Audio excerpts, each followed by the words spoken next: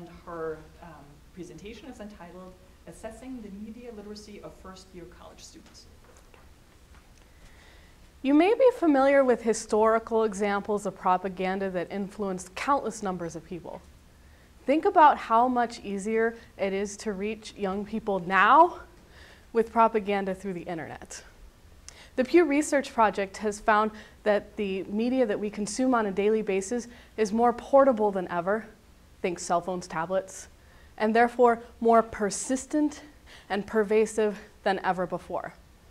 And yet, a review of the curriculum in the US shows that our nation lags behind other English-speaking nations in providing media literacy education, or education that fosters critical analysis and questioning of media.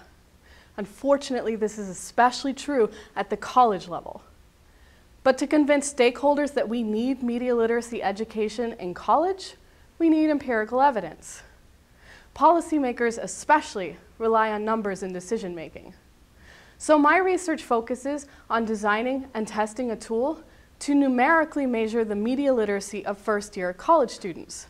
The Critical Evaluation and Analysis of Media, or CEAM for short, scale, is a self-report 1 to 5 rating instrument designed to gauge how well students recognize the pervasive nature of visual media on the internet. I'd like you to get a feel for my scale, so I wanted to read a few items to you. You can follow along with me. I think about how news stories can be designed to sway me with facts and logic. When watching a television show, movie, or video, I think about whether or not it would appeal to diverse populations. When viewing an advertisement, I think about the effect the design has on me.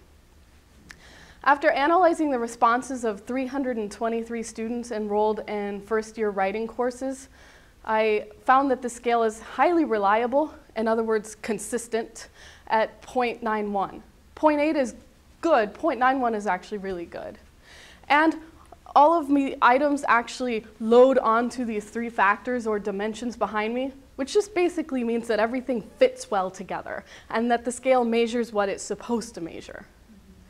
Do you think that our students might benefit from an education in recognizing these pervasive techniques that advertisers and news providers use to influence and bias them? This scale will help to give us a baseline for answering questions like this, and I'm also really excited about its potential to be used in the classroom by teachers and students. Thank you very much for your time and interest.